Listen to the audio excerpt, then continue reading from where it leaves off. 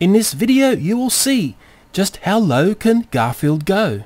I'll show my overseas friends some of the normal prices that I see in Australia when I'm buying stuff, remembering that $1 Australian will basically buy you $1 American and vice versa. And most importantly, I'm looking out for Easter eggs which are on display far too early. I actually had a few people contact me and ask me a very prudent question, and simply the question was, hey Leo, did your local Coles display the Easter eggs hard up against Christmas again this year? Way back in the dying days of 2011, I posted a video which was an angry rant talking about the Easter eggs which were on display while we were still celebrating Christmas. A simple revelation here is you can't celebrate someone's birth hard up against the remembrance of their death. And I'm pretty sure I'm not the only person who was alarmed and surprised to see the Easter eggs out so early, and it really did smack of corporate stupidity. So let's move forward in time to early January in 2013. And this year Easter is very early. Good Friday falls on the 29th of March. The big question is, has my local Coles had a turnaround of thinking of when they display their Easter eggs? The usual activity you see in shops during January in Australia, and remembering it's summertime, is you'll see a lot of the Christmas decorations are on special, and the prices of these can really plummet during January. I've certainly got my eyes on grabbing another Garfield, but I can see he's still $10. I've got a funny feeling he's got a fair way to drop yet before I make my purchase. Remembering before Christmas he was selling for $20. The other notable inclusion is the horrors of the back to school stocks. In Australia the longest school holidays happen across the Christmas period, and school tends to resume in the first week of February. It was very interesting to see some major toy brands were lining themselves up to become schoolyard classics.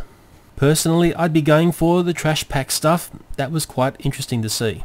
So on the 2nd of January, could I find any early Easter egg display in my local Coles?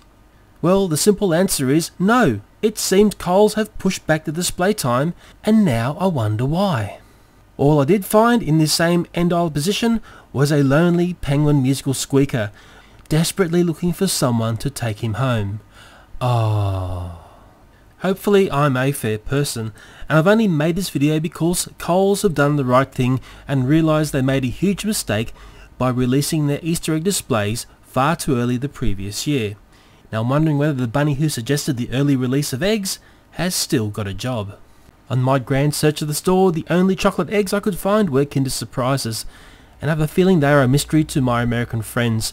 There was a time when I used to collect the tiny toys inside these wonderful chocolate eggs. And now I'll just show you some things that I found in the store and I took interest to, and I videoed the item and the price, and I want especially the people that I know overseas to have a look at the prices. And remember, those in the USA, if they came to Australia, you would be paying basically this price that you see because of the 1-to-1 factor of our currencies. The prices I see in my Coles supermarket are pretty typical of the prices that you would see anywhere else in Australia. So has having a strong Australian dollar affected my purchasing power within Australia? Well, the simple answer is no. I know last year there was a lot of scrutiny of the company IKEA and their pricing in Australia. One argument IKEA had was Australia was so far away from the manufacturing hubs they have that had an effect on the Australian pricing. When I wander through IKEA, I notice a lot of the things are made in Indonesia and Vietnam. Last time I looked on a map, those countries are not very far from Australia at all. I did also bump into a Lego representative in Target Hornsby, and of course I quizzed her about Australian prices. Well, first off, I was laughed at. It was explained to me it's the Danish kronen versus the export market that Lego is going to. So basically it was put up as a currency argument. If it's put up as a currency argument, well, it's a fail argument because the Australian currency and American currency as it stands are equal. I think Australia is just a bunny hole for a whole bunch of companies who can land products here and basically charge double than what you would see in the USA. And having a strong Australian dollar means absolutely nothing. Here's a conundrum, which one of these is the real Milky Way? And so let's revisit the Christmas area again, and during the time I made this video, the prices really did go down. So it's true, down, down, the prices are down. That's the song you hear at Coles all the time. It's the old status quo song. And that's why I had to strip out all the audio from the original video, because I would have had a DMCA from status quo.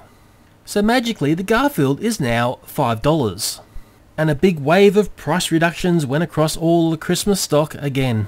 And boy, were there people snapping up this stuff real fast.